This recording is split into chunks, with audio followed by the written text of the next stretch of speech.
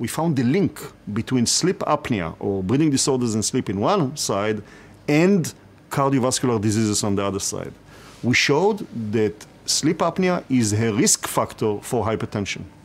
And again, this stirred a lot of excitement and a lot of interest in our work because if indeed sleep apnea is a risk factor for cardiovascular diseases, if you treat sleep apnea, you can reduce the risk of having cardiovascular disease.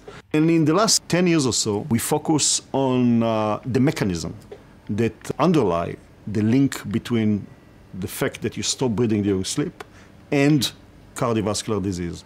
And I was lucky enough to be married to a biochemist, my colleague for so many years and now my partner in research.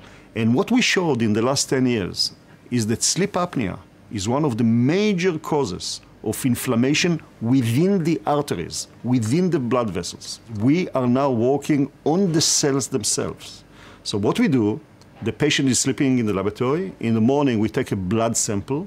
We isolate the blood cells and we investigate what happened to the blood cells that are exposed to the apneas in the patient's blood vessels during the night. And just imagine a patient that stopped breathing 300, 400 times, his oxygen level in the blood is going up and down 400 times every night. So what we found out, that there is a change in the function and the morphology of the blood cells during the night. So they become more attached to each other, more attached to the walls of the vessels. And this is a process that the medical community called atherosclerosis, blocking of the blood vessels. And if this goes on night after night for hundreds of nights, it can cause heart attack, stroke, peripheral blocking of the arteries, etc., etc.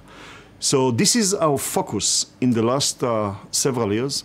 We revealed several mechanisms that explain why this process takes place, what are the different actors in this nightly drama, if you wish, and how treatment can reverse this process. We discovered, again, surprisingly, that elderly patients who survive the age of 65 or 70 with very severe sleep apnea do not die because of the disease. In fact, they live longer than the general population. And this led us to hypothesize that this intermittent decrease in oxygen level can serve a long-term adaptation in certain individuals. It prepares the heart for a heart attack and decrease the damage because of heart attacks. The question is, who are the individuals that develop this mechanism?